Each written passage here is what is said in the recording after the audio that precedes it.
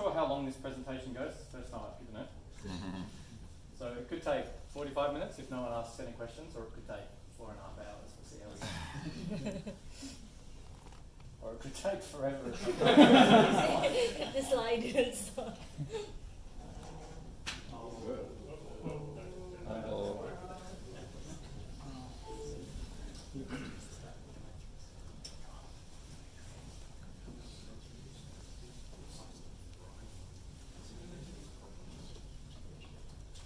Hey. Oh, there we go.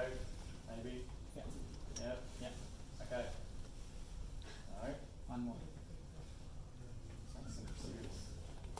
Can you try the slides, Andrew? You can use the clicker. I'll use the space bar. I'll hold this.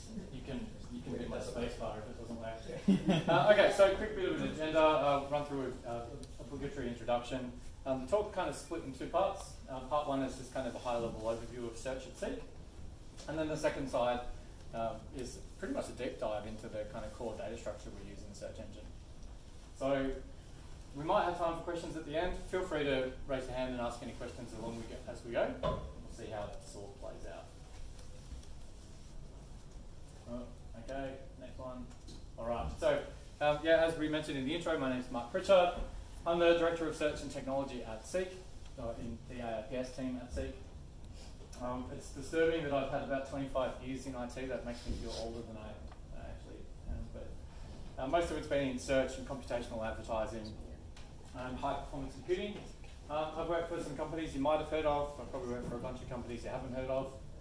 I've done a couple of startups. That's been fun. I was mentioning before the talk started, I think everyone should do a startup. It's super cool, really interesting. You'll learn a lot.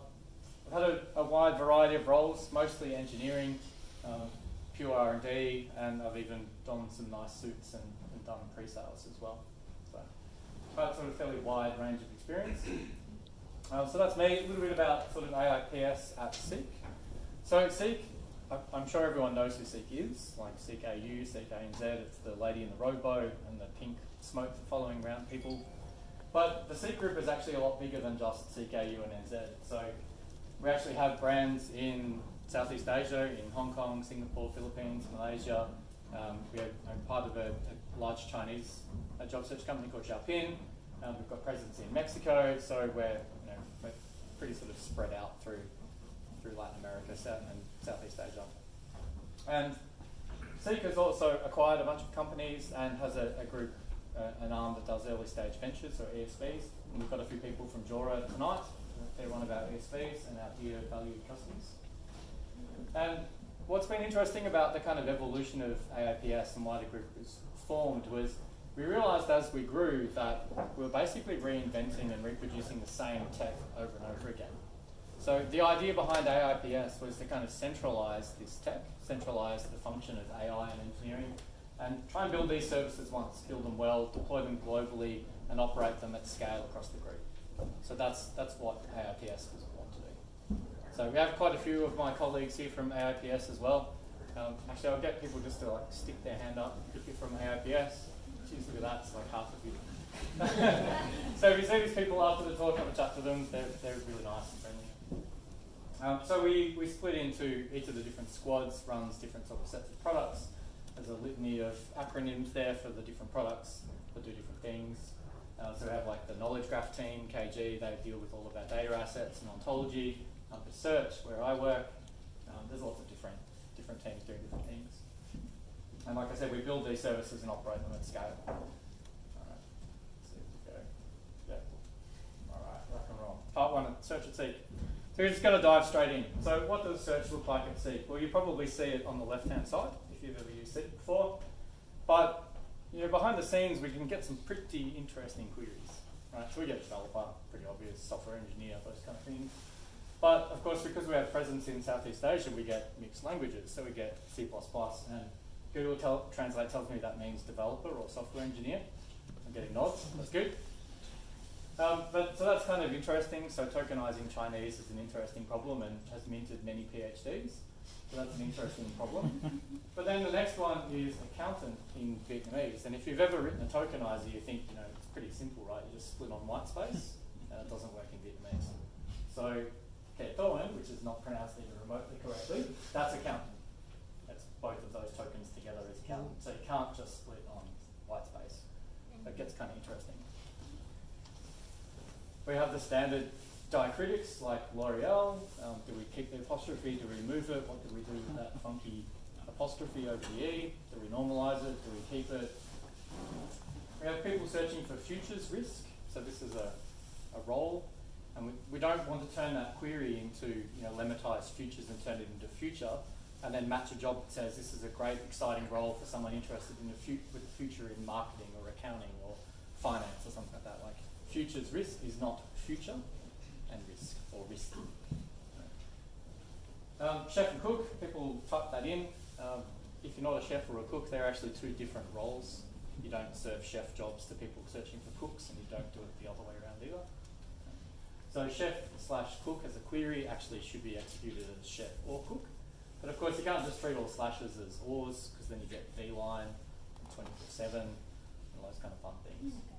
So I think it would be fair to say, especially as you look at what probably many people in this room have done, developer not JavaScript or front end, developer minus JavaScript minus front end. I think our queries can be summarized as inconsistent. There's no kind of common pattern. Pretty interesting. And of course, my favorite one is if you're doing Boolean search, charity or not-for-profit. So lots of fun. So query parsing and processing is super interesting. Next one. Okay, so we also have to support, being a search engine, we have to support some pretty standard features that our partners want to use. So we need to be able to filter by location, find me developer jobs in Melbourne, location is the filter there. Classification, if you drop down the box at the top, then we have kind of a structured taxonomy that we need to filter the jobs by. Salaries, date ranges, all those kind of sort of nice structured data fields or fields that we need to sort and search for. And then facets, how many jobs are in ICT, how many jobs are in aviation service. We need to kind of build histograms of those kind of things on the fly as well. So all the standard stuff that you get out of Elasticsearch as well. Cool, and then extensions. So if you've used Jora, you might have typed in a query, and then you'll notice on the results at the bottom, Google does this as well, down the bottom is a bunch of related searches. So type in develop, you get software engineer. We return related searches for these queries as well. So there's AI models that build related search kind of graphs or data sets that we use to look up at search time. Canonicalization, so you type in .net lowercase and we rewrite that as .n .net. And that's really important to generate links for Google to index and keep our page graph under control. So we canonicalize all the queries. We do things like entity recognition, so you type in Bunnings as a query, we know that's a company, so we return, would you like to just search for Bunnings Limited jobs? So entity detection and recognition. Behavioural history, which I'll touch on in the next slide, and there's tons more stuff. So search is much bigger behind the scenes than just those boxes. Keep thinking the people who are taking photos are asking questions. Make sure you just raise your hand and ask a question if you have it. So behavioural history. So this was, I ran this demo on my phone just recently. The majority of our traffic to Seek and Jora comes from mobile devices, and of course mobile devices have quite limited real estate. So as you can see, there we go. How do we make this kind of search more efficient? So barista jobs in Collingwood matches 2,500 odd jobs. It's a lot to scroll through on your phone. How can we make that process more efficient? Well, the way we do that is to track your history.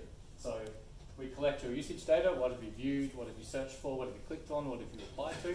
We aggregate that by user and we make it available to the search engine. And then in the result set, we can annotate the results with you last viewed this job a minute ago, or you applied to this job. So this actually had some pretty impressive impact on our core metrics. I can't tell you what they are, but they were impressive. And we're all very happy. I think we got donuts that day, which is pretty cool. So the stats are updated within about 5 seconds. So within you interacting with the app or the website, that's available in the search engine in about 5 seconds. So typically by the time you've clicked on the job details view and you've gone back, then the results are there. So. All right, cool. That's great. So we do all of that, and we do it kind of this fast. So we do about 20 million requests a day. We hit about 600 requests a second at peak. Yeah, our median latency is pretty decent. Screenshot probably can't read it there. That says 3, so median latency is 3 milliseconds, which is motoring along. 95th percentile is about 50, and we need to do some work on the 99. So the 99th percentile is kind of fun because people do searches for things like, what were we looking at today? Weekend jobs in Australia or something like that. So we have to find all jobs in Australia essentially, so that we can filter them and sort them and do related searches for them. And yeah, so these are all people doing queries across Australia. So I don't care where I work, I want to be an electrician somewhere in Australia. I'll fly in and fly out of the role, don't care where it is. So we need to do some work on that. But for the most part, we're pretty quick. While we're doing all of this, we ingest about between 30 and 300 updates a second. So that's job updates a second. So the index is changing 300 documents a time every second. So you can see this is caught at the same, these screenshots are taken at the same snapshot in time. So you can see our traffic scaling up. And what I'm always checking in my morning coffee is how does my CPU utilization increase at the same, is it going through the roof? And it's not, it's nice and flat. So we go from about 4% to about 13%. And our traffic climbs from about 50 requests a second to, in this case, over 400. So search engine's nice and efficient. Any questions? No? Yeah, you've got it looks like the number of requests per second is double the number of updates. I would have thought the updates would be a lot less than the number of requests. Yeah, you'd think so. Yeah. So our partners, depending on, I don't know if you've used Jora versus Seek, but so Seek has a kind of fairly stable corpus. So the job updates get sent through each night, just so that we can, for example, refresh our models. We might rescore jobs using a new version of an AI model. So they get refed every night. But then different partners like Jora, for example, they're an aggregator. So they crawl jobs. So they just constantly stream jobs to us. And it's a bit bursty. Sometimes partners will, like Seek might send us might be doing their nightly refeed while Jora is busily crawling a big site. So it's between 30 and 300.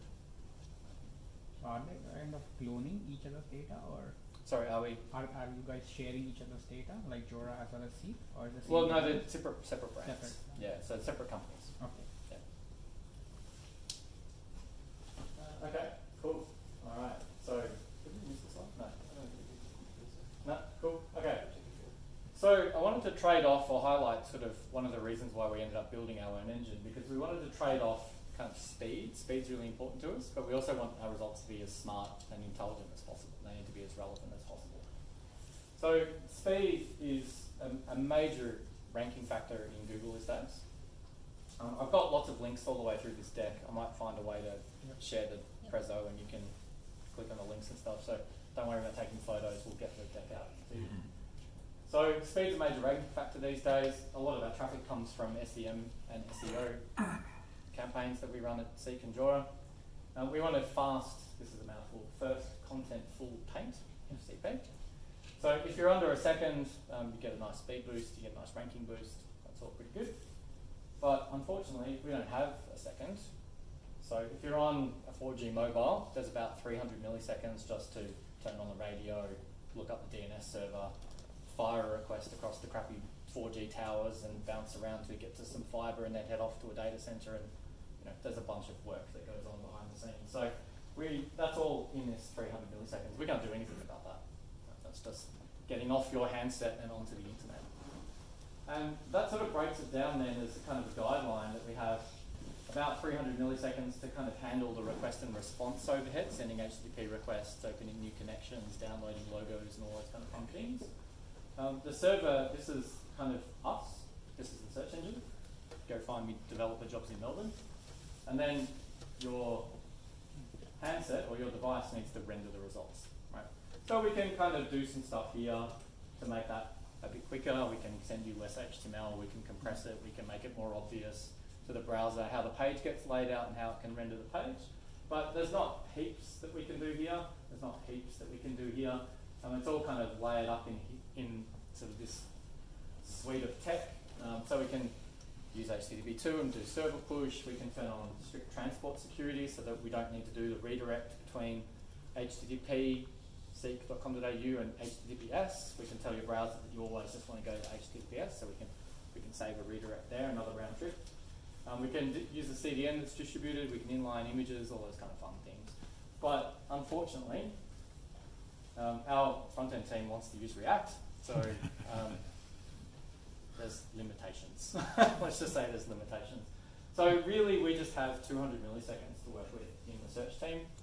But unfortunately, we don't even really have 200 milliseconds because we like to deploy software, we upgrade our machines, machines can glitch, we can have network issues, but we always need to hit this 200 millisecond goal, right?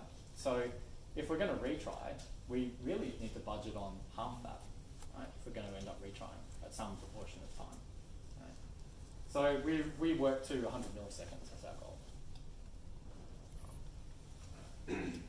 So now this side on the intelligent side of speed, so we kind of talked about how important speed is, and we have about 100 milliseconds. On the intelligence side, we have a huge amount of data at Seek. We've got about 20 years worth of job data. We have 12 million candidate profiles. So have this real-time data that I talked about for that behavioural tracking. We've got this real-time behavioural tracking system that looks at what people are doing on the site and feeds all of that back into a backend. So we've got all this data. And of course, it's 2019, so we're using AI and ML everywhere. So unfortunately, that's as amazing as it is, not particularly quick. So we've got this integrated AI and ML layer. We're using the latest IR, which does all this kind of funky scoring when we're figuring out how to rank jobs. And all of this kind of has to run inside 100 milliseconds. Right? So we want to add more features to the engine as well. Like, it's not enough to just return the job results. We want to do more things as well. So is the job still available? If you applied for this job, are you likely to be shortlisted? One of the guys who was working on that project is standing over next to the bench. Say hello, Oliver. So he's been working on that. We'd love to be able to rank by travel time. I live all the way out in Eltham.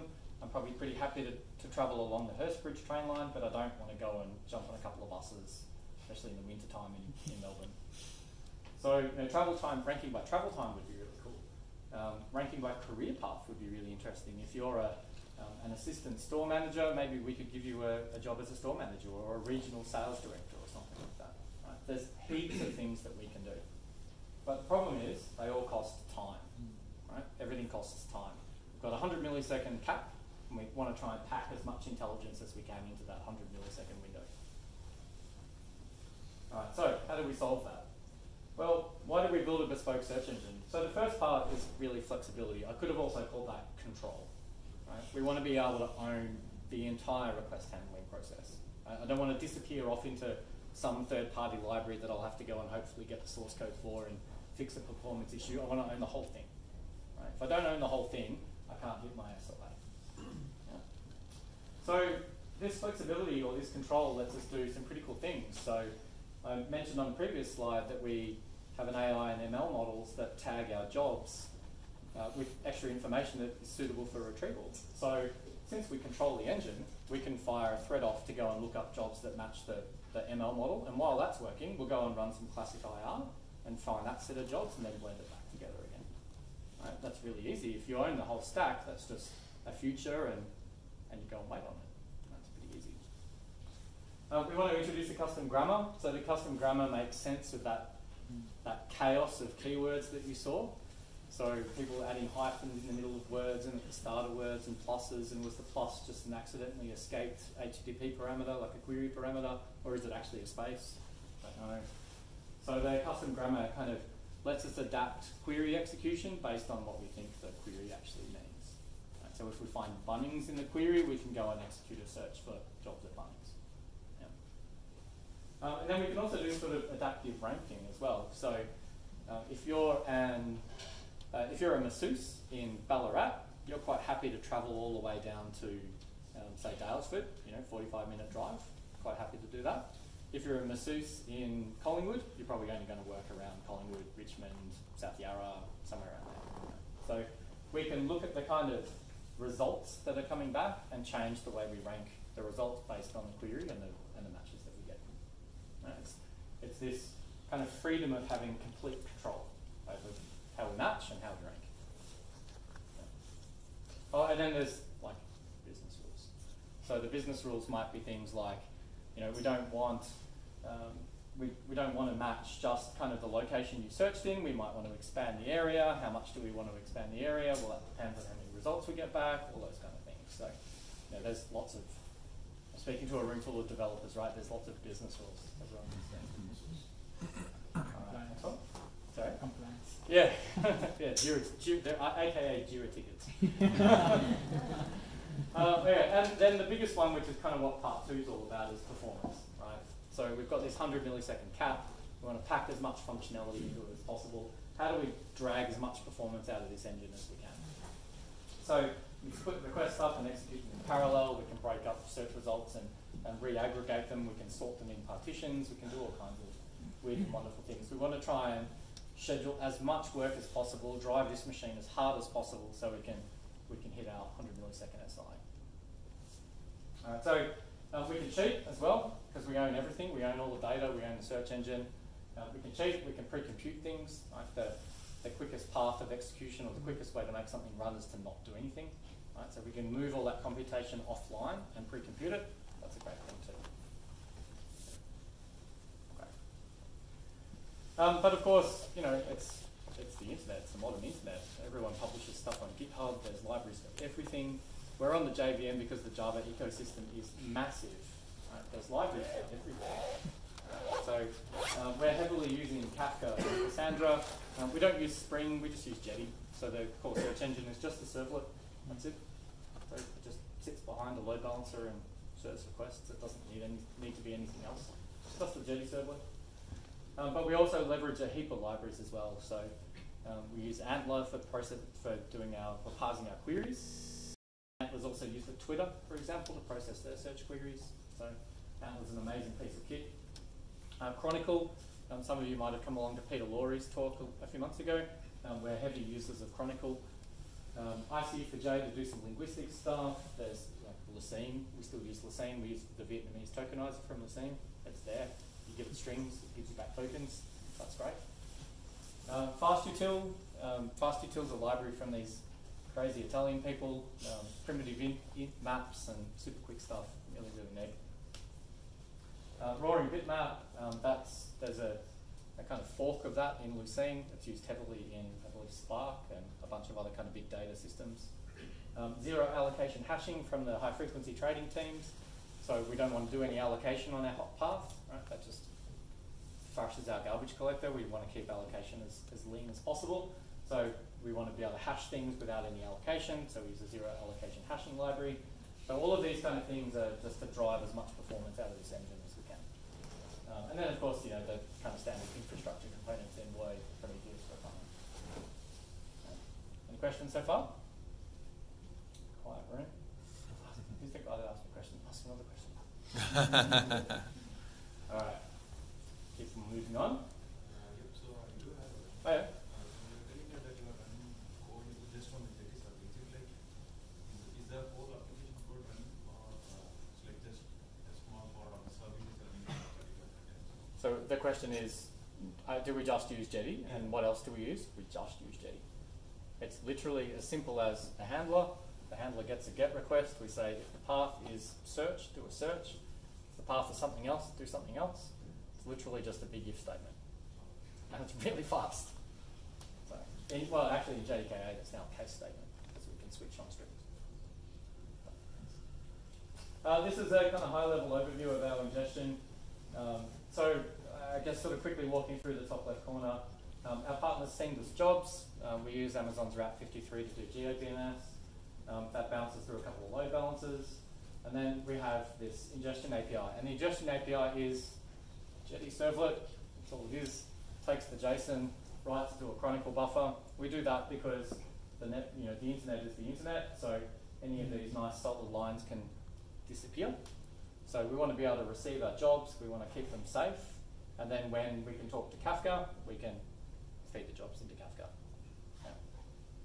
So from there, we go this Kafka queue into some prioritization processes. So our different feeds have different priorities. So feeds from some of our partners have a different priority than others, so we prioritize them and then feed them back into Kafka, kind of getting the idea, right? Java process, Kafka, Java process, Kafka, Java process, machine learning stuff.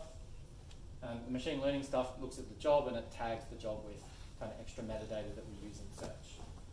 So this is all done, this is quite expensive, this takes time. So this is about, to score a job with a set of keywords, takes about half our SLA in terms of latency, so it's about 50 milliseconds. So we can't do that at runtime, obviously.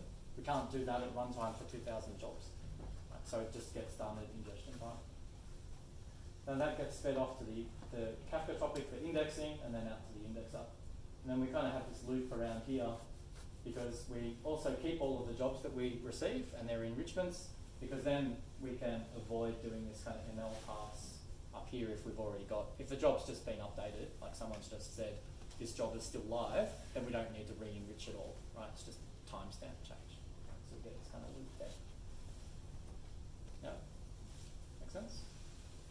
The load balancers, are they AWS load balancers? There's no, I'm very proud of the fact that that is the only piece of AWS that has that is probably not something I talk about in a big forum, but we're not big AWS users in my team. Then why use? Seeker's a huge AWS customer. We love AWS, but my team doesn't use AWS. Is that why you use Route 53? Because other parts of the company use AWS? No, Route 53 is actually a really good service. So Amazon has two really good services. It has Route 53 and S3. Everything else is garbage. I'm just kidding. So you would have seen back on that previous slide that we had the 50th percentile latency is 3 milliseconds. So we used to be on AWS, and we would deploy exactly the same binary on multiple machines at AWS, and we would find our latency would vary by 150 milliseconds. So exactly the same binary, just redeployed onto another stack, and it's 150 milliseconds slower. Terminate all the instances, deploy it again, we're 150 milliseconds faster. Great. How do you manage the scaling? So we hit our SLA plus or minus not hitting our SLA. Do you have the scaling issues? No. If you're not hosting? No, we're all on bare metal. We own the hardware. Yeah. So our traffic is really consistent. So we just scale it out. We have more hardware than we need, and it just runs. Yeah. So you might get the idea that simplicity is key, and we really focus on just keeping things simple.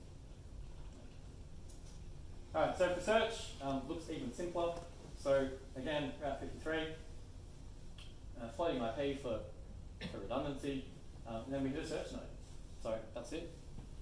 Right, simple.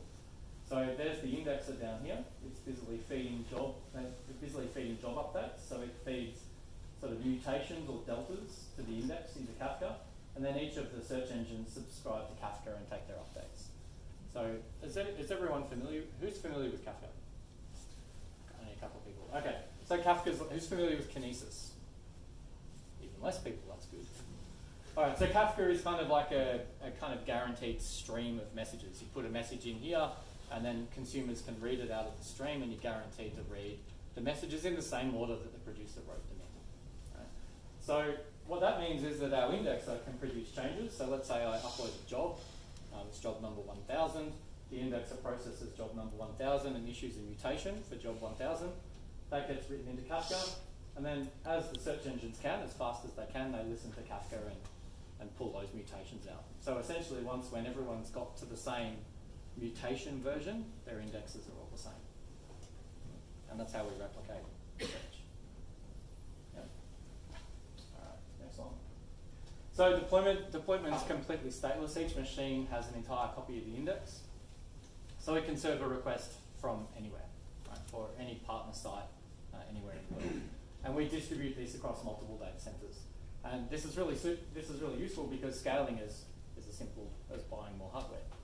Right? So, but we tend not to have to scale up or down. Like I said, our traffic's pretty consistent, so we just have a fixed set of machines and they just do their thing. And it's really easy to shift traffic between DCs as well. So if we're doing DC maintenance, we just take it out of the load balancer pool and route the traffic somewhere else.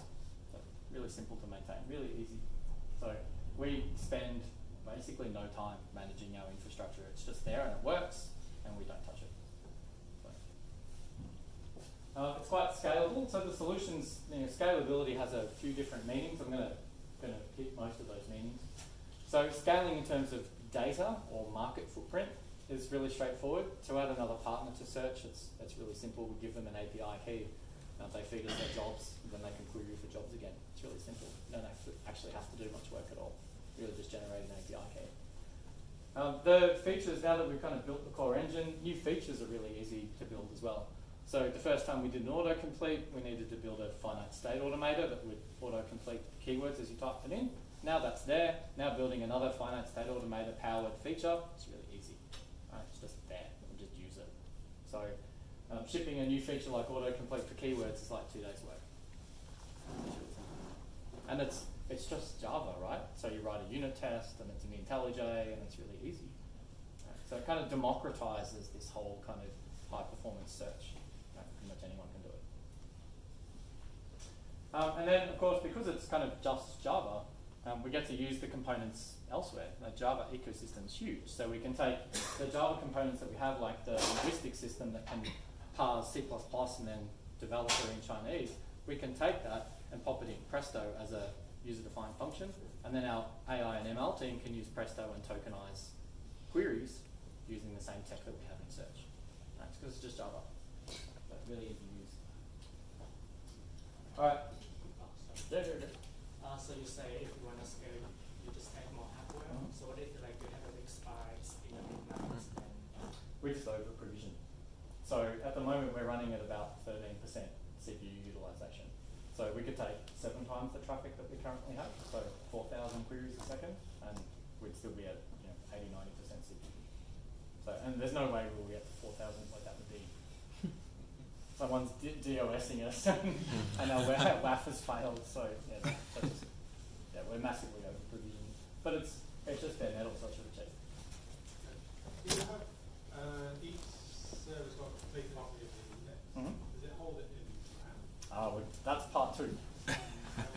Can I hold that question? Because part 2 is like 45 minutes just on your question. Alright, cool. So the project, I think, has been really successful. We've delivered sort of double-digit increases in our core metrics. I'm being deliberately vague and fuzzy. Can't tell you exactly what they are and what we measure, but it's been awesome.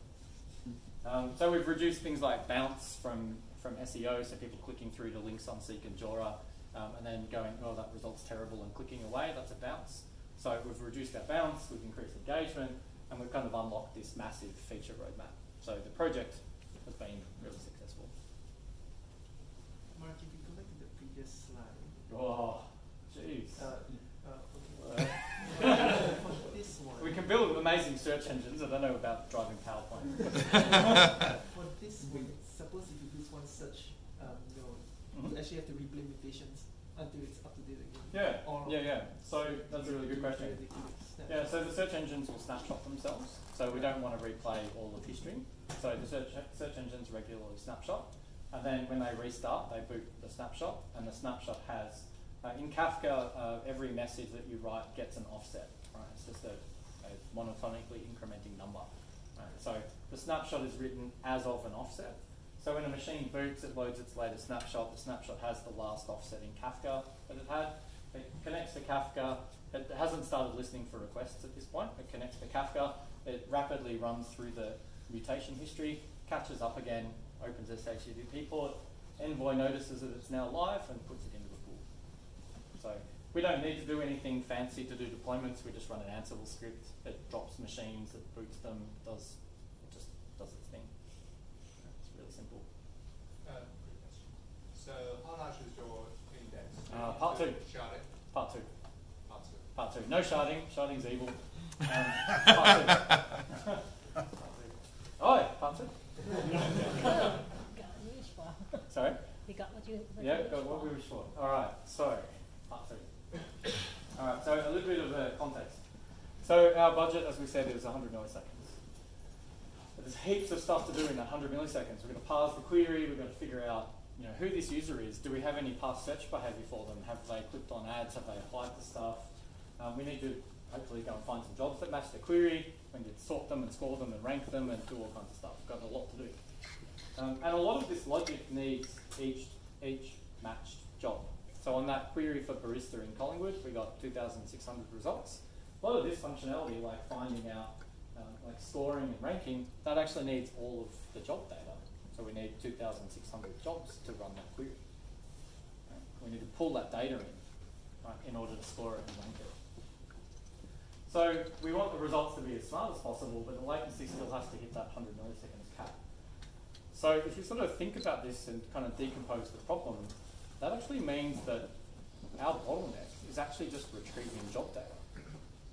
Right? If you sort of think about it, like if we've got a big query and we need all of the job data in order to calculate its score, we actually need to fetch all of the jobs. Yeah. So just fetching the jobs actually takes a fair bit of time. So there's a worked example here. Next one. All right, so I just did a search for developer jobs in Melbourne on Jora. I got 27,828 results. So at 1 microsecond, not millisecond, 1 microsecond, just pulling the job details for that will take 28 milliseconds, which is a decent chunk of our latency. We haven't even started scoring or ranking or anything like that yet. We're just fetching the job details. So we can't really even read the data off an NVMe drive, because an NVMe drive is 25 microseconds. So at 25 microseconds, it'll take us about 700 milliseconds just to retrieve the details of the jobs. Right, so we're like 7 times slower than our SLA already. We haven't done any work yet, just to retrieve the jobs. So job fetching actually needs to be sub-microsecond. Right, so this is kind of giving you a bit of context. Is that you or me? That was you? Cool. All right, so I'm pretty old. My first job was working in assembly language on a VAX, tape drives, things like that. And the runtime of the programs that I used to write on that big VAX was dominated by something called a page fault time, right, the number of page faults. And page faults for seasoned campaigners like myself, a page fault is something where you want to get to a piece of memory. It's not actually in physical memory. It might be on a tape or a disk or a DASD, direct attached storage drive. And the machine needs to go and pull that code or data up off that disk, put it in memory, and then we can start doing some work with it. That's a page fault. And page faults are orders of magnitude longer than executing an instruction. Right. So modern hardware is actually not really any different. There's a great talk by a guy called Click, and the quotable quote that I love is, the main goal of any CPU is to get to the next cache miss. Because fetching something from data, or fetching something from memory, is so slow compared to execution. Execution's actually kind of irrelevant. I'll let that just kind of, does that blow your mind? Like the whole idea of a CPU is not to actually execute anything, it's just to work out when it can issue the next load. Mind blowing. So this table of latency numbers every programmer should know. So 1 CPU cycle, 0.4 nanoseconds, main memory access, 100 nanoseconds. I get about 200 instructions executed in the time it takes to fetch a piece of data from memory. Theoretical peak. Yeah? So we can take advantage of this imbalance, and we do. So computation for us in search, if it's going to take 28 milliseconds to get those jobs, computation's actually kind of free. Like, we don't really have to worry about it. As long as we fit inside that fetch time, we can basically do whatever we want. So our latency is actually dominated by slow I/O time, where I/O is reading stuff from memory. So we can trade I/O for computation. If we can avoid memory accesses by doing more work, that's actually a overall quicker request. Yeah. So a worked example, Word2Vec. Everyone loves Word2Vec, embeddings, woo, change the world. So our source file for embeddings is a term, like a developer, and it has a vector, floating point vector. That vector is about 100 floating point numbers. We have almost 200,000 entries, so that file, that model, is about 75 meg. And it's really hard to compress. It's hard to squash that and do anything kind of compress. You know, I can't just gzip it or something like that. If I gzip the whole file, I only get 6% improvement because it's essentially kind of random binary data. Yeah. But if we think about how we can trade computation for I/O, then we can do things like convert the floats to ints, because we don't actually need more than 6 decimal digits of precision. So if we just treat them all as ints and multiply it by a million, now we have nice integer math. We haven't lost any precision, but now we get to use integer math. And as good as modern processors are, integer math is still about between 10 and 40% faster than floating point math. So it's really nice to be in the integer world. We can zigzag encode, so instead of having large negative numbers and then large positive numbers and trying to do sort of delta encoding, we can use zigzag encoding instead. So negative numbers become odd, positive numbers become even, and you kind of interleave them. Right? So you don't end up having these big transitions between large negative numbers and large positive numbers, which kills your compression. And then we can just go and do things like simple delta compression and compressed integers. So all of that results in being able to take a 100 element vector and squash it to about, on average, 63.7 elements instead of 100. And you might think, yeah, that's kind of cool, like pretty good compression rate, about 36%. What it actually means is instead of 7 cache line fills, so instead of 7 reads from memory, so actually, sorry, quick pause. Does anyone know who knows what a cache line is? No one. Cool. Okay. So when you read memory from, when you read a byte from memory, you don't bother reading 1 byte. You read 64, right? Because you have to send the address down to the memory controller, and that has to put it on the bus, and that heads off to the bus and figures out which DRAM chip that address is. The DRAM chip warms up, and anyway, you get the idea. It takes ages. So while you're there, you may as well pull 64 bytes instead of 1. Right? So that's a cache line. Right? So if you're going to go to memory and get 64 bytes, then that fills a cache line, and we need 7 cache line fills to get 63.7 vectors, right? And sorry, 100 vectors. But with compression, we only need 4. So we just saved ourselves 3 memory accesses. And as we remember from the previous slide, next one, no, wait, there we go. Saving 3 times 100 nanoseconds is a really good thing. Yeah. So back to. Right, so interestingly, doing all of this work, you generally use word2vec in a kind of dot product and cosine similarity. So the dot product, even with all of this work, is actually 3 times faster than just doing it with floating point numbers. So it was all worth it in the end.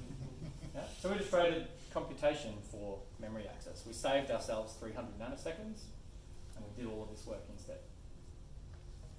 And we were 3 times faster. That's kind of cool. All right, so still on context, we'll get to the cool bit in a sec. Our machines are all 64 gig machines. The JVM needs 12 gig. We have to have a chat to our AI people about getting rid of some of that data, getting it offline. The OS and some various services and things need a couple of gig. So we've got about 50 gigs of physical memory left over. And to the question before, our index is 60 gig. Because we don't do sharding, every machine has an entire copy of the index.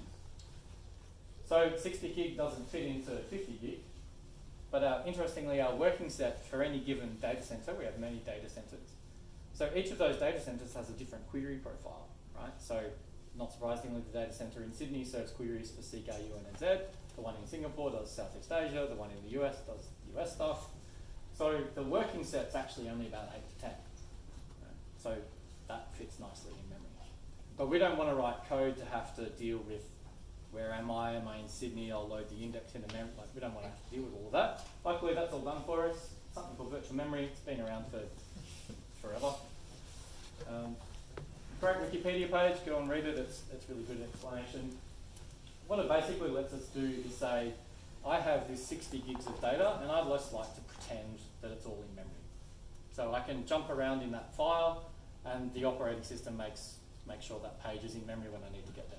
So remember what I said about the big old clunky mainframe and page faults? Exactly the same thing. Right? If I try to get to an address that isn't in physical memory, it issues page fault, OS goes and pulls that page off disk, pops it in memory for me, and returns control of my program. Exactly the same.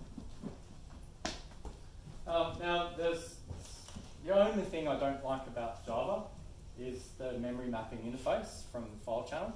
So it has an integer offset, which just insane, because then you can only read 2 gig, because it's signed. I don't know what they were thinking, because, you know, like no one would ever need more than 2 gig, right? So we don't use that one. Interestingly, there's map 0 and unmap 0 hiding away inside file channel impl, so you can pull it out in your reflection and call it directly, and that has LOMs as parameters, so now we can seek around to 63 bits. It should be enough for everyone. So we get transparent paging. The page sizes in the Linux kernel are about 4K. An NVMe drive is about 4K, so you get this really nice one-to-one mapping between an I/O issued to the device and the memory page size. So we just can pretend that the whole file is in memory all the time. And then another question I think that someone was going to ask is, so all of this stuff's sort of on disk. You kind of don't want to just load up a search engine cold because everything's sitting on disk, and now we have to go and hit the NVMe drive for all of the pages that we need, and it's really, really slow. So we just pre-warm it.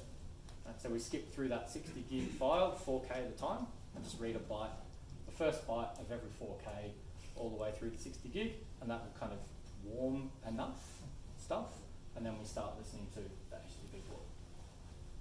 Yeah, kind of force it into memory. Sort of like copying something to dev null, like it just reads it all off disk. Yeah. And then of course we just let Linus manage our memory for us. Like if that memory is in hot, then it stays in physical memory. If it's not hot, it gets switched out. Okay. Oh, when you're warming up the memory, does the JIT do anything? Try to do anything clever, like ignore the read or? No, it's not. It's smart, but it's not that smart. Yeah.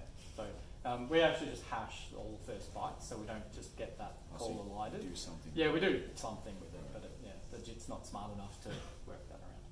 Yeah. Good question. All right, next page. All right, so quick recap, and then we'll get on to the map. So we need a really fast way to get from any given key. It might be a job ID, it might be a location that we need to find the jobs for. We need a really fast way of getting from the key to the value, and it needs to be sub-microsecond. And this mapping has to be O1. Like we can't lock and go and repack something. We can't go, oh, you know, my thread pool or my connection pool is exhausted. I need to open another connection. Or we can't do any of that because we'll just blow our SLA. Right? So it has to be O1, and it has to be faster than the microsecond. So we can't use things like log structured merge trees. If you've seen Cassandra, that's the kind of SS table thing. You write it out to a big file. After time, you kind of compact it, you roll it up into the next biggest file, and you do that iteratively, and you kind of keep it all nice and squashy. That's great, doesn't work for us, because that packing time is time away from serving requests. We can't do things like partitioning, we don't want to do B-trees. B-trees have this horrid random access pattern through the file, which we can't predict, and you know we can't do I/O anyway, right? It's too slow. So we can't do like disk I/O, and we can't store. But we have some things that can help. So we've got this massive imbalance between CPU speed and slow memory, and we can abuse virtual memory. We can use virtual memory. So press next too quickly. It's fine. What's a really quick way to get from a key to a value? A hash map. All right. So what does our concurrent hash map look like? So these are kind of our specs. These are our requirements. We don't actually have many keys. We only have about 10 million keys. So that's one key for every job, at max. We don't have a lot of keys. Reads massively dominate writes, even though we have up to 300 updates a second, and we're doing 600 queries a second. For every query, we're matching thousands of jobs, right? So our query rate is massive. It's hundreds of thousands of lookups a second. So reads dominate writes. Reads have to be really fast, right? Writes can be kind of slow. So reads have to be sub-microsecond. It's quite okay for writes to be kind of coalesced and batched and take 3 or 4 milliseconds. That's fine. No one cares about, you know, a job just got posted and I hit search and that job wasn't there. And then I ran the search 3 milliseconds later and it was there. I'm going to contact customer service. No one does that. Right? No one does that. So reads have to be fast, writes can be slow. Reads cannot block ever. As soon as we block a read, then we blow our SLA. We can't block reads. Writes can be serialized, so we don't need to have multiple writers. Multiple writers is a huge complication in concurrent anything. So we can just have a single writer. That makes our life really, really simple. Deletes are very infrequent. And we need to support tens of gigs of data. So fairly straightforward. Yeah. All right. So if you're super interested in this stuff, there's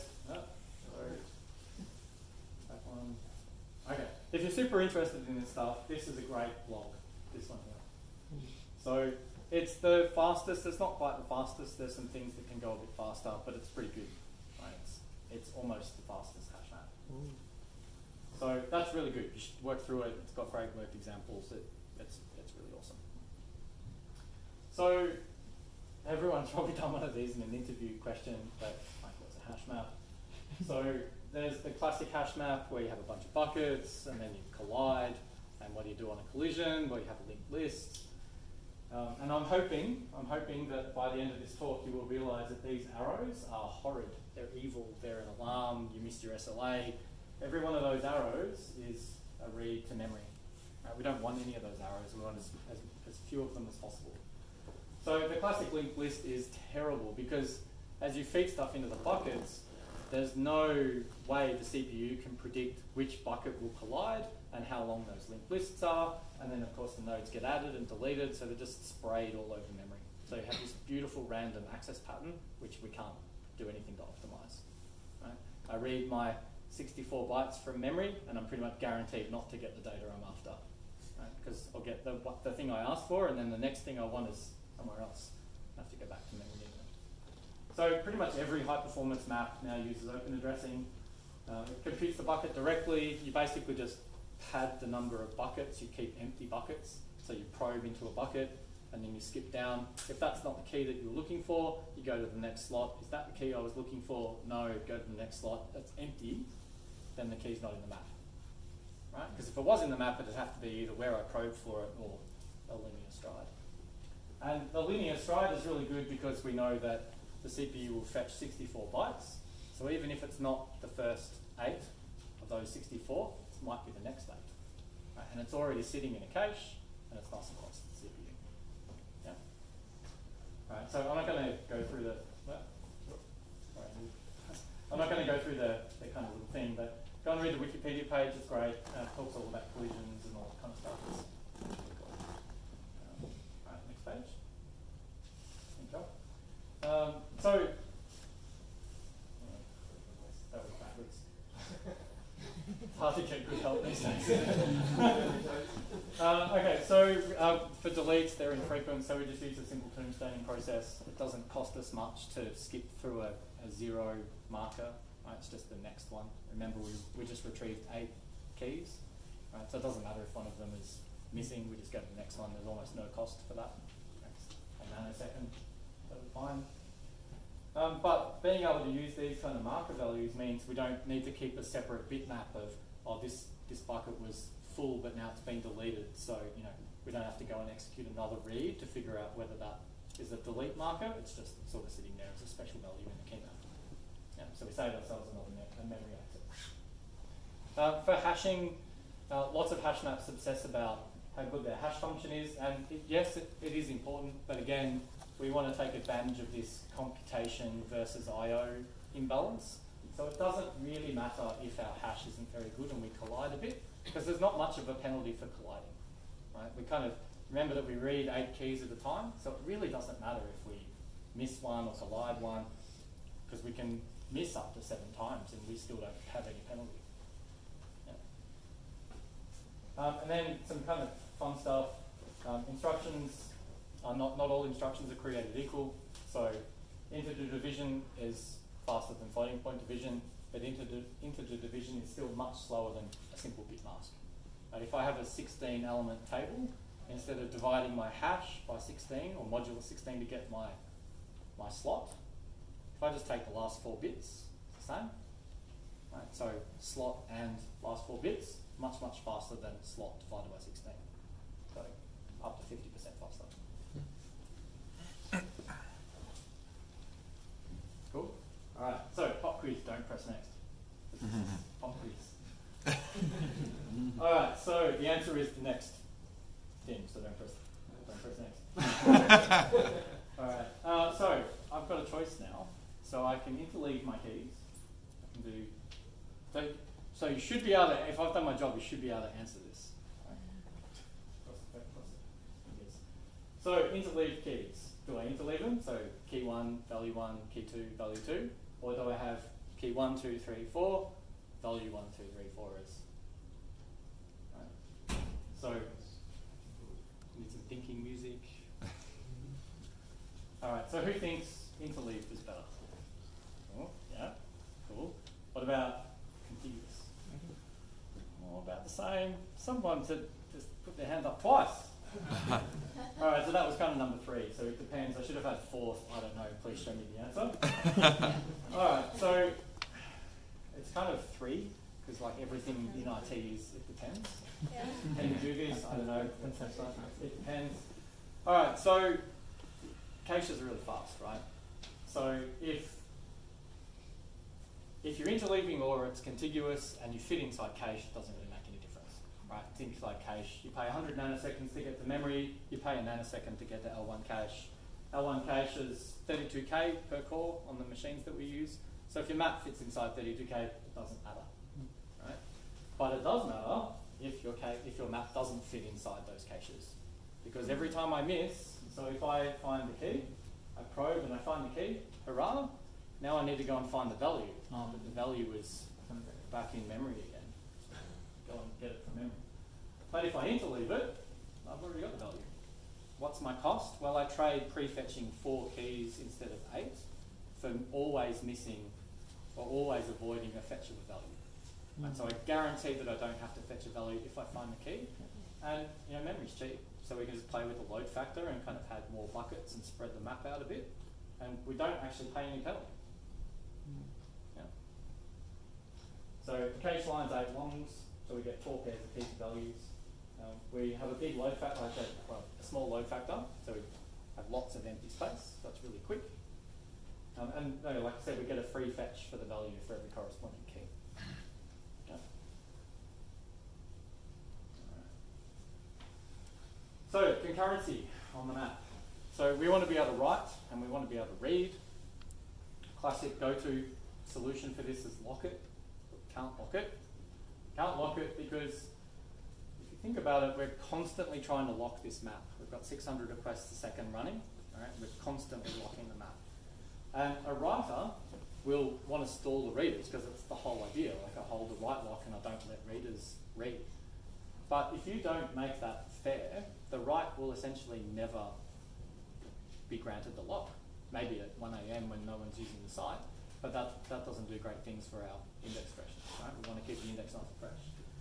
So if it's fair, it's actually much worse than what you think. If it's fair and the write lock says, I'd like to lock this map, then you stall all other readers that have arrived just after that write lock attempted that acquisition. It hasn't got it yet. It's waiting. It's waiting for the concurrent readers that were already running to finish. Then it's going to grab the write lock. But that process, as soon as that write lock tries that acquire, you've now stalled. You've stalled all inbound requests because they're all waiting for the write lock to be granted and then released. So you'll see that as like latency. And writes are really slow. So not only are they slow in terms of the number of operations, they actually take a long time to propagate across the memory controller and be written into RAM, right, versus a read, which is all cached and those kind of things. So writes are much, much slower than reads. So we just can't block. And then of course we might even repack it, like we might have filled the map to the point where we've got lots of garbage and we need to clean it all up and repack it, get rid of all our tombstones. So a write may actually trigger 3 or 4 seconds of repack time. And we don't want to wait 3 or 4 seconds for our readers. Yeah.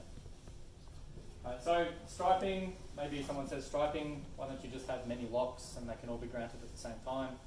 So if you've heard of the birthday paradox, you only need about, I think it's 23 people to get a birthday collision. Right? So you can imagine I'm writing all over the map with lots of different keys and I'm reading all over the map with lots of different keys. Guarantee that adding more locks doesn't help that. You're still going to collide. Right? You're still going to lock readers on write locks. It'll be less, but not much. Right? Especially with hundreds of thousands of reads at the same time, all over the map, and a bunch of writes at the same time. They'll still contend and you'll still lock. Alright, so we actually want to be weight-free, not just lock-free.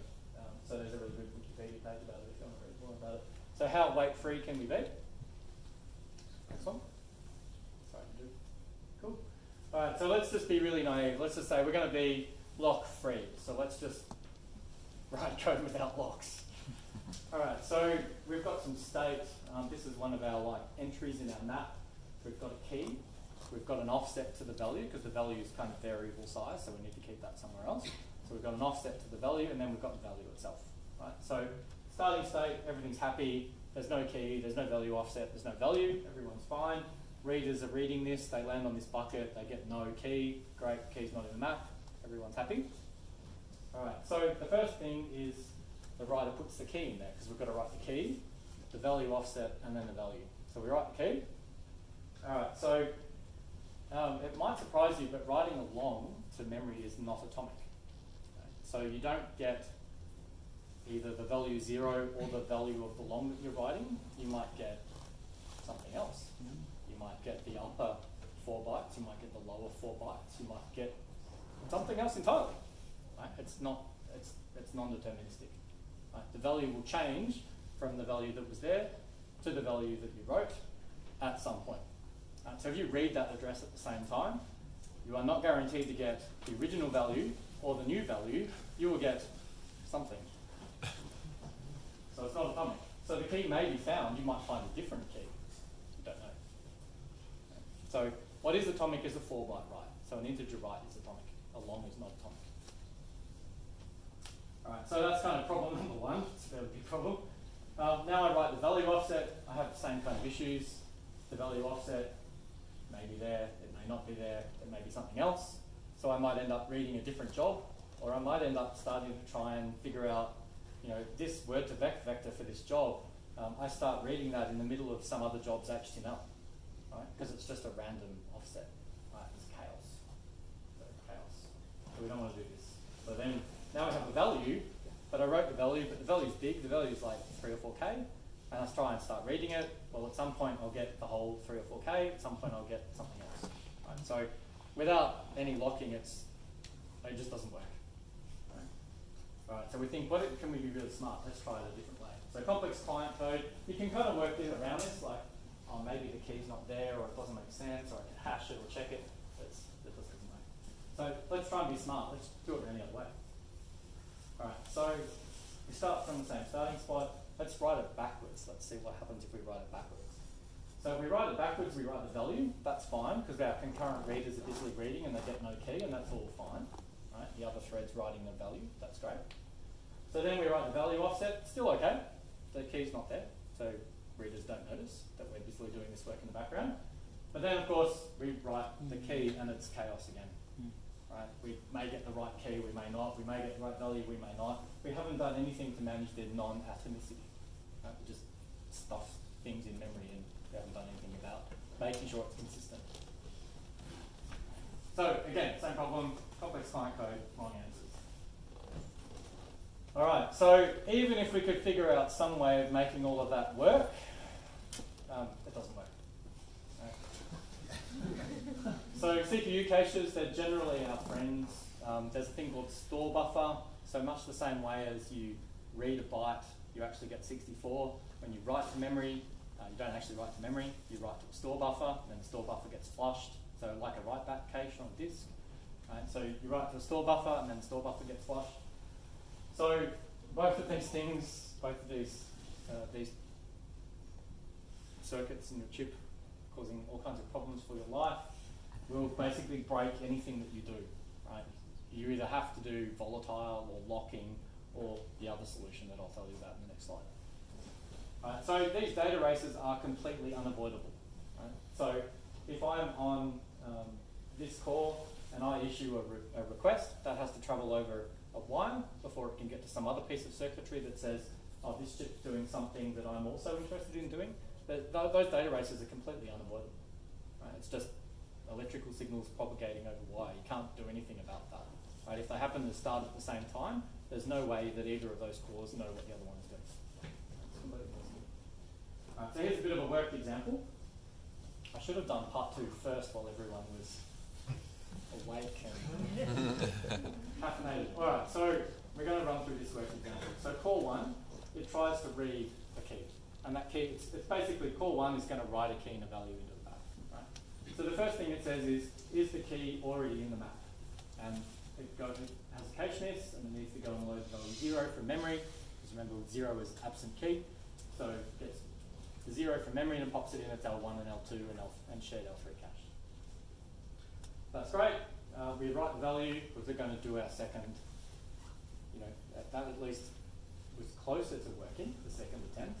So we're going to write them backwards. So we write the value offset, and we write the key. At the same time we write this key, core 2 reads the key.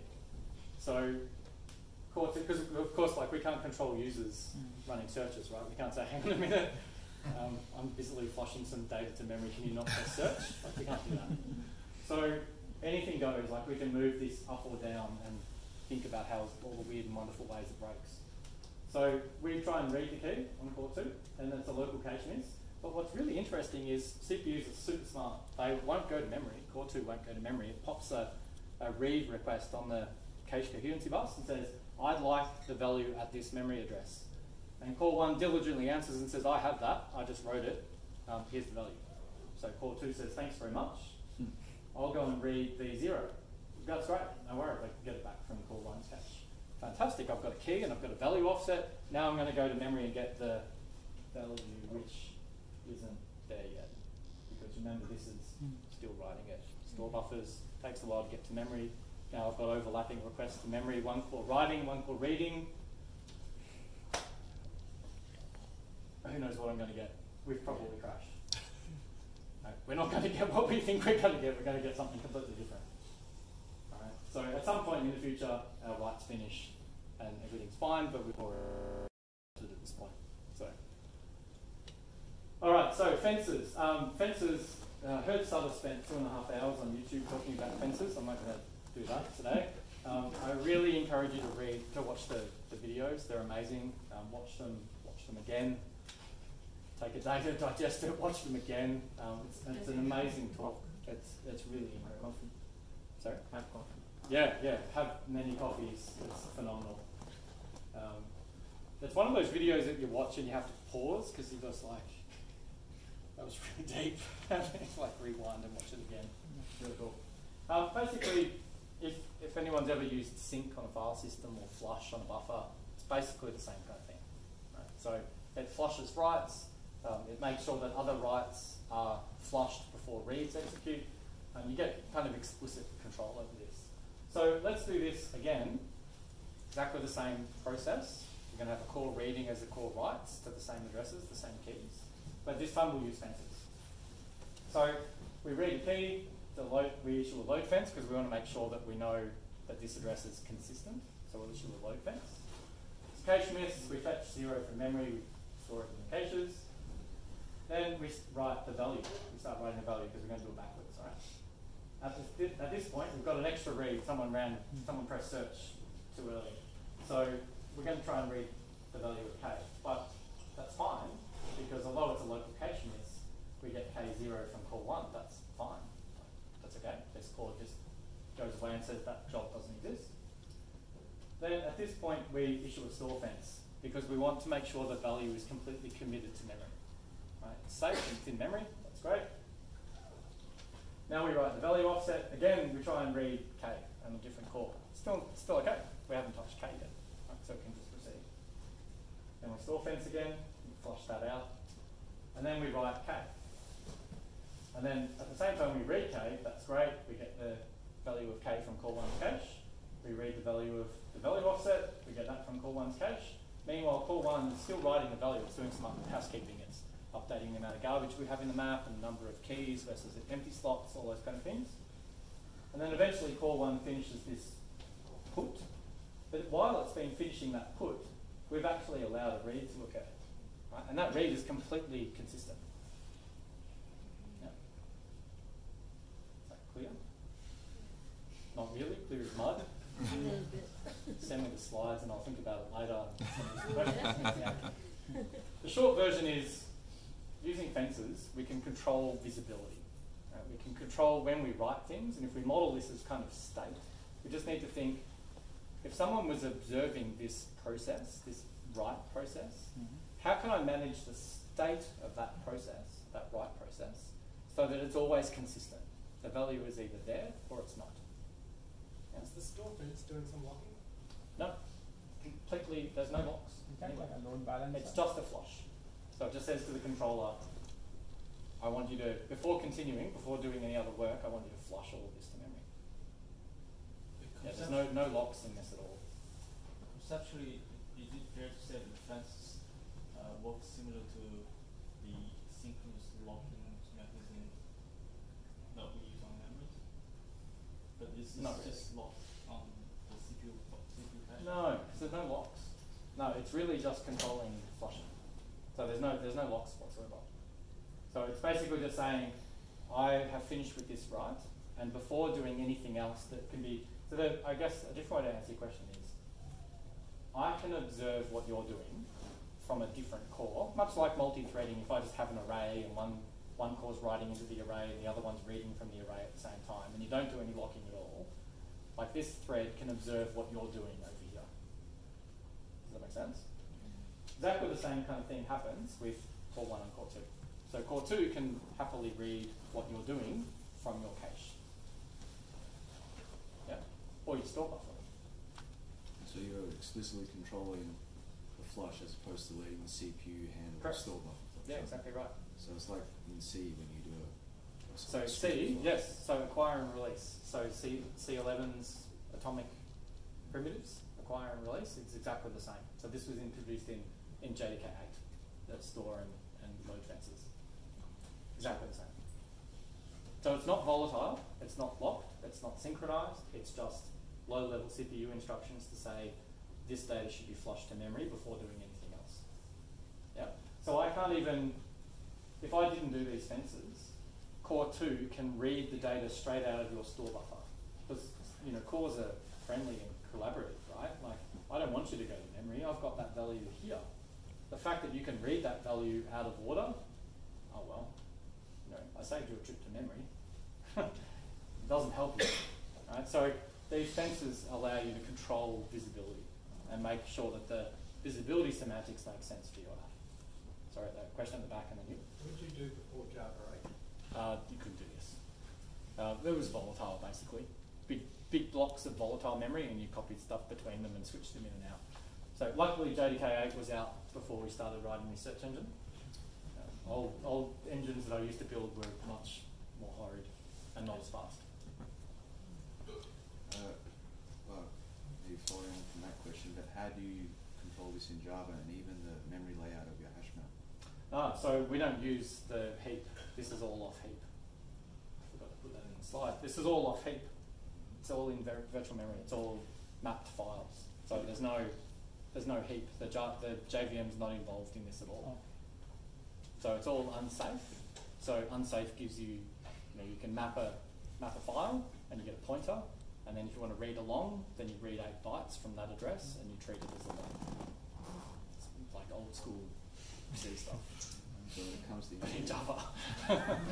like interleaving the key and value, for Yeah. example, you're just doing that the same Yeah, way. yeah. So writing like explicitly. maybe let's say I've got to write 4 keys and 4 values, and I've got them as a list of pairs of numbers or something like that. Literally go through and go, put 8 bytes for the key, put 8 bytes for the value, put 8 bytes for the key, put 8 bytes. Yep. Is the cache, the sort of load fence, is that the cache line, or is it just literally the It's the bytes? address. It's the actual address. It's the address. Okay. Alright, clear as mud? Should we move on?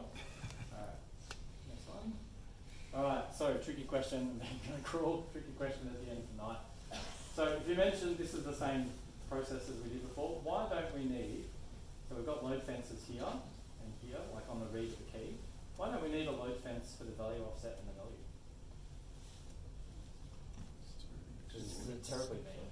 Sorry? It's already been stored. Yeah, it's already been stored. That was the whole idea of the store fences, is that we made sure that our semantics of what was available is consistent. So when we read, we know that it's, if we can get the key, we know that everything else is already there. Yeah. Okay. All right, but there's another reason. So if we mutated things in place, then all bets are off, right?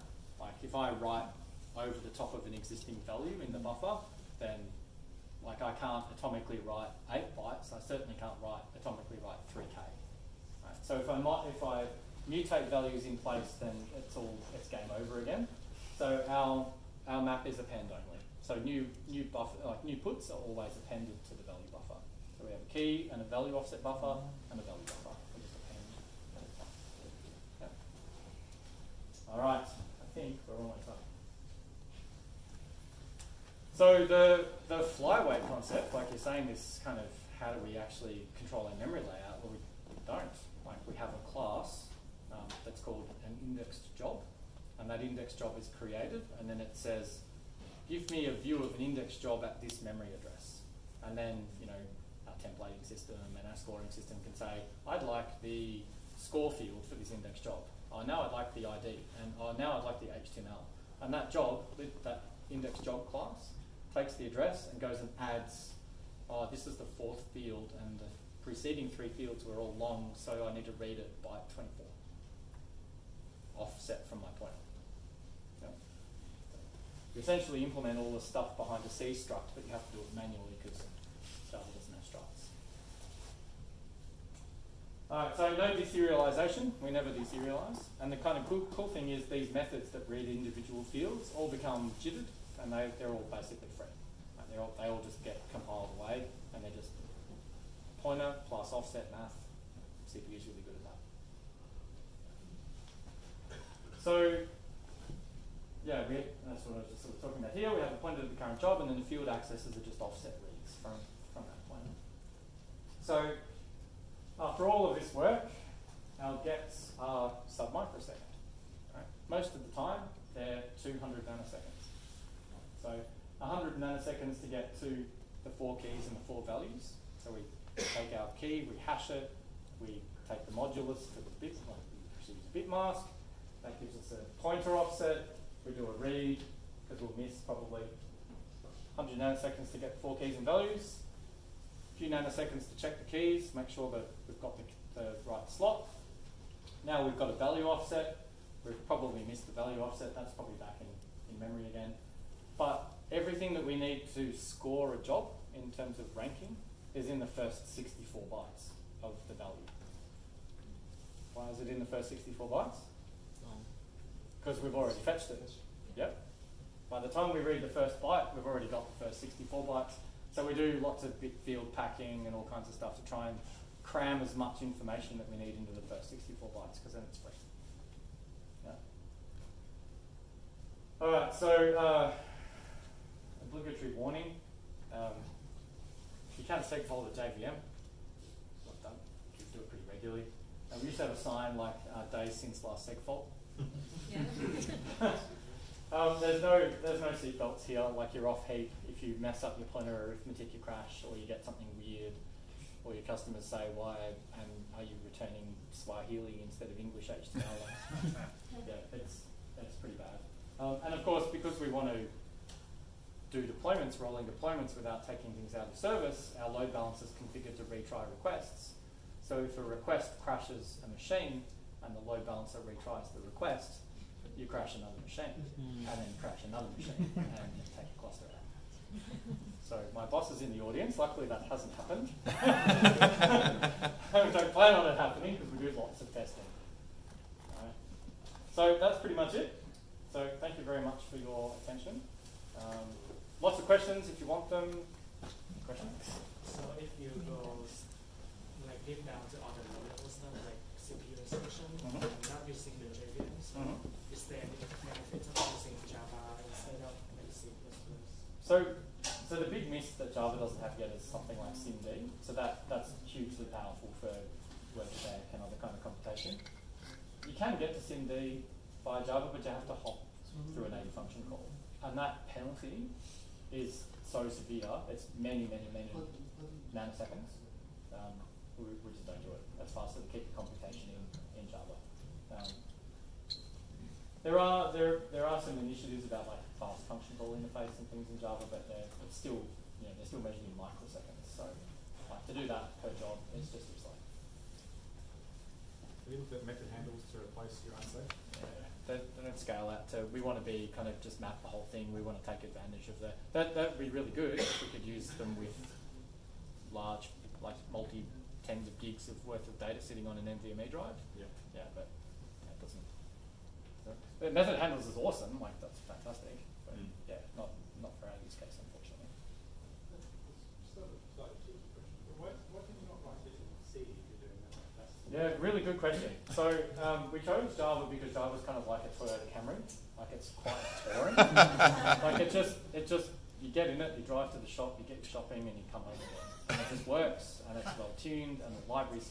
You know, you can buy a new indicator bulb for your Camry at 7-Eleven. Like it's just same kind of thing for Java. You can get libraries for everything. Like we wanted to process, do Thai text segmentation. So you, like Google Thai text segmentation, and you find the guy that got his PhD from the University of Thailand. He wrote a Thai segmenter. It's in Java. It won the University of Thailand's natural language processing competition. And it's just like write text. Just email a guy, can I use your tokenizer? So the Java ecosystem is amazing. Its one critical flaw is the fact that it's not C. Right? So you can't do stuff like this. I was thinking just do the nothing but C. Yeah, so then unfortunately you pay that native boundary cross. And it's not just the invocation of the native boundary call, is that the JVM has to be brought to a safe point when you jump into a native call. Right? Because you need to basically have all of your memory store fenced and flushed and consistent, because who knows what that C code's going to do, right? It could do whatever it wants.